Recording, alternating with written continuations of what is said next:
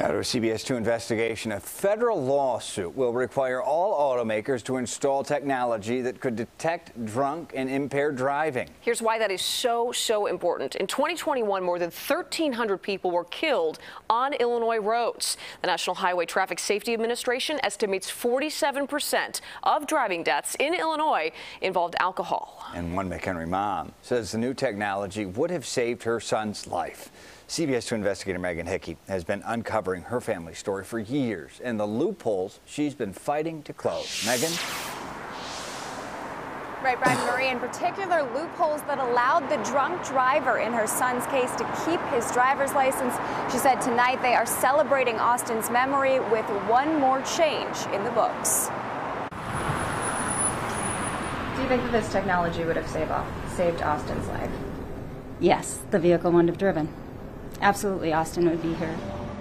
Sheila Lockwood lost her 23-year-old son, Austin, to a drunk driver on June 10, 2018. Every single day since, she's been trying to make it harder for drunk drivers to get behind the wheel. I think he's helping me, giving me strength. I want to make him proud.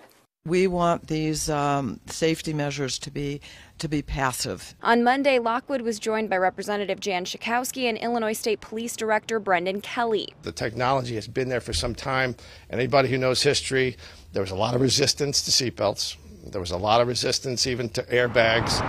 To show support for a new law that gives the National Highway Traffic Safety Administration just 3 years to develop rules that will require all new passenger vehicles to be equipped with advanced drunk and impaired driving prevention technology. All vehicles must have this technology by 2026. In just a few months, the driver responsible for Austin's death, Eric Laban, will be set free after a 3-year prison sentence. The sentence was too short for Lockwood, who has since helped to successfully pass a law that created a 5-year minimum sentence in Wisconsin.